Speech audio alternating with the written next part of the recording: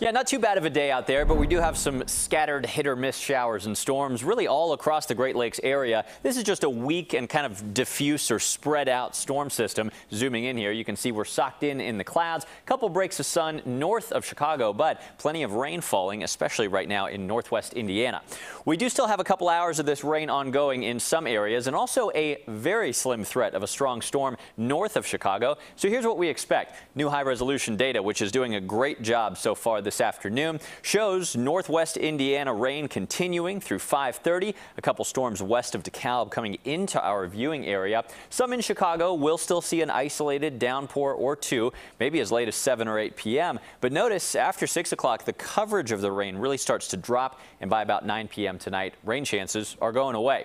But just as the umbrella weather disappears, something we haven't seen in a while, thick fog on your morning drive tomorrow. This is happening because of high humidity, clearing skies, and calm winds tonight. Visibility is fine this evening, but by morning, this is a problem for commuters, especially west of Cook County. According to our best models, visibility dropping under a half mile. Use your low beam headlights. Take it easy on the roads. This will burn off pretty quickly after 8 a.m.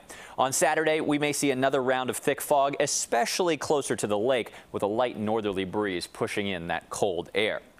Otherwise, besides some morning fog the next couple days, boy, the weather really improves. This weekend looks amazing. 81, a little cooler near the lake on Saturday, 80 on Sunday with just a slim chance of a late day storm. But we have now issued a weather alert for that storm we warned you about Tuesday. This is your first alert on a bigger system coming our way after a beautiful weekend. Monday, we get clipped by a little storm, but Tuesday, look at this. Severe weather possible and flash flooding possible from 1 to 2 inches of rain. As it looks right now, as you can see here, late in the day is going to be the wettest time. Of course, it is still only Thursday, though, so we'll work out all the details over the coming days and keep you informed. You also may have noticed still a little bit of a haze in the sky. We'll still have a little bit of Canadian wildfire smoke drifting our way. That'll be the case again tomorrow. No air quality or health impacts to worry about. And then the fog, or the smoke rather, should lift north of our area with warm south winds this weekend. So tonight, after the rain exits, watch for some fog. 59, pretty warm for this time of year. Tomorrow, talk about warm, 76 after morning fog. A really wonderful day.